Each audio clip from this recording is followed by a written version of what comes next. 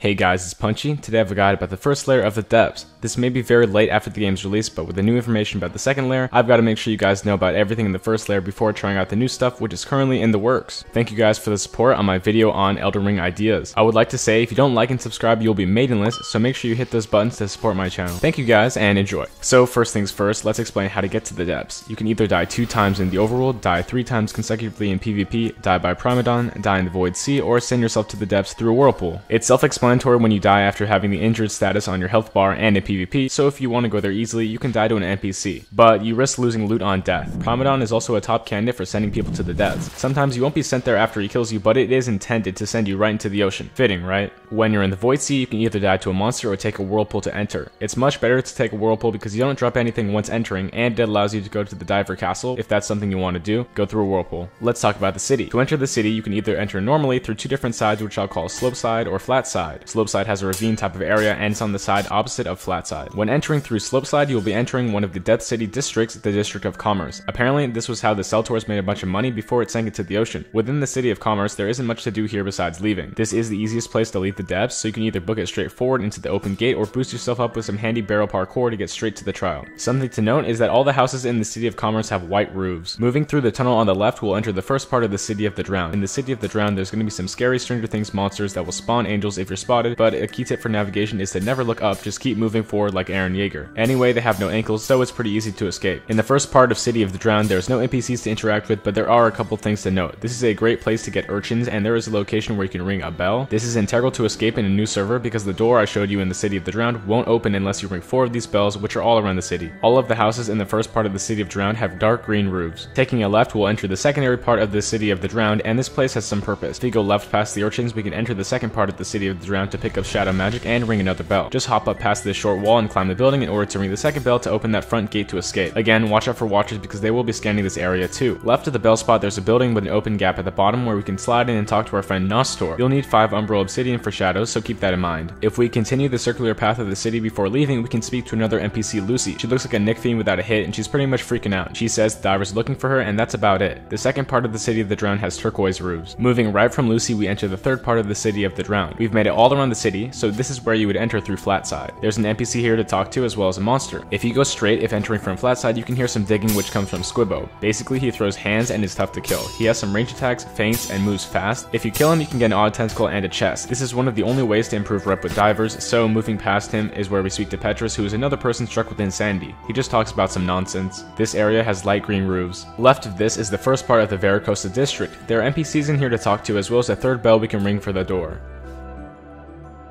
Up in one of these buildings, there's a Centaur named Glid that talks about how long he's been in the depths. There's also a dude named Jeremiah down below that trades gems for random loot, and it's not worth it in my opinion. This place has red and brown roofs. Last part of the city is the Varicose district with the purple houses. There's a bell in here that you can ring as well, and also an NPC. There's Raphael, who talks about hitting up a dude named Morning, but there's nobody on the surface who mentions this, so it has no purpose as of now. That's all there is to the city, and I'll talk about the trial in a little bit. If you want to go talk to the divers, you can head left from Flatside to go all the way over to Castle Light. The divers castle is pretty cool, and it has some interesting lore to offer as well. You can only enter Castle Light if you went through a whirlpool, and it will reject you otherwise. Inside, you can repair your armor and talk to the Felinor girl who rotates a selection of armor schematics per day. You can also join the divers if you talk to Akira first, which is found in some rare events versus the Ignition. Akira is very important if you want to unlock your willpower, and if you're interested, you can always check out this video on willpower.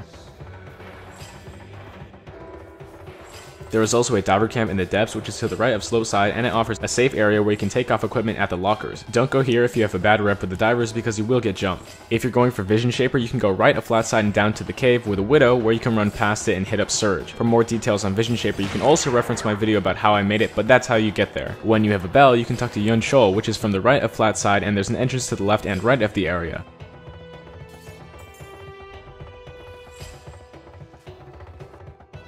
When speaking to the statue, you can reroll your bell, flaws, or just escape from the depths. You can only talk to him about bell rerolls if you remove your tarnish effect at Yama in Songseeker, but he gives you some options. Every 10 levels, he'll give you a wish. So if you're level 40 and you get a bell, you can reroll twice. If you're looking to farm in the depths, you can ring 2 corrupted bells in order to make more corrupted mobs spawn. One of these black bells is straight from the flat side and to the right. It'll be inside of a church. The other bell is way past the church, which is left of slope, and it's next to the coral forest. It's pointless to ring this bell if you have ringed the first one because you can only ring one every 30 minutes or once per server. server. Regardless, it'll make stuff spawn more. But if you are trying to farm in the depths, I do have some tips. If low level, make sure to only fight crabs or lionfish because they're quite easy to predict as well as escape from. Look for jellyfish when you fight so you can always get a health pack. If you end up farming successfully, the XP is the best in the game and every chest has some high-end items. I won't be telling you how to farm each mob in the depths because it would pretty much be telling you how to block, parry, or dodge, but all of the mob information you need is going to be based on experience, so if you want to learn how to fight each mob, you're going to have to try it out for yourself. Based on my testing, I found that enemies will spawn based on player proximity and location on a map. In a server with 3 people, the side with 2 people will receive all the spawns while the dude alone gets nothing. In a server with 8 people, the side with more people will receive the spawns unless a player is within close proximity to another. Pretty much one side will get all the spawns all the time. There is also a requirement for players for owls and scribbles to spawn, so you will notice that when there's more people, you will get more of these spawns. This was designed like this to encourage player encounters when looking for monsters. Let's talk about unused content. The Marauders area, which is near the Coral Forest, is dangerous due to the weirdly placed kill bricks, but it's empty with nothing inside. There is also an NPC who's a mud skipper that talks about some weird stuff, but it doesn't have much to do with any in-game events or loot. I wish they would do something cool with this, but for the meantime, looks like he'll be waiting in the coral forever. In the depths, you can get some materials that are scattered around the map. Urchins, scallops, or coral are exclusive to the depths. Scallops and coral, I recommend hopping a spot to collect them, but urchins are usually found on walls, so they're pretty common. Some basic mechanics that are exclusive to the depths are permadeath and insanity. If you do die in the depths, you'll be sent to purgatory, so expect to restart your character. Insanity also acts as a time limit. You're allowed to stay in the depths, but if it increases in intensity after fighting certain mobs, I would recommend leaving. If your screen starts turning blue, make sure to leave, but it's not very threatening. Here is a video I made about how insanity works and why it hopefully gets more scary in layer 2. The last thing to do in the depths is to escape. However you do it, either climbing up or going through the gates, you gotta go through the elevator and hit the button on the way up. Each trial is what you need to do to escape, and it changes per level. If you're level 0 to level 10, you won't have a trial. Level 10 to 20 is a mud skipper or bandit. 20 to 29, you should be fighting an angel. 30, you'll get a Sharko, and 40 to 50, expect a corrupted Sharko. Level 50 to 60 is when you start getting enforcers. Every single time you go to the depths and escape, it will show you a stat in your summary called drowned. Every time you drown, it will basically add a level to your trial, so you can end up fighting an enforcer at level 40 if you've drowned 10 times. But luckily, the first time you escape the depths, you will get a card called Depths Connection, which allows for passive reservoir regeneration. Again, I can't tell you guys how to fight them because it is all based on experience, but I would only recommend going in for a group if you're doing enforcers. It's much easier to deal with an enforcer if you know what you're doing, in contrast to multiple corrupted Sharkos. And that's layer 1. This guy was for everybody that starts up the game in the future, and just some information about the area before we get a depths expansion. Thank you guys for watching, and make sure to like and subscribe for more content similar.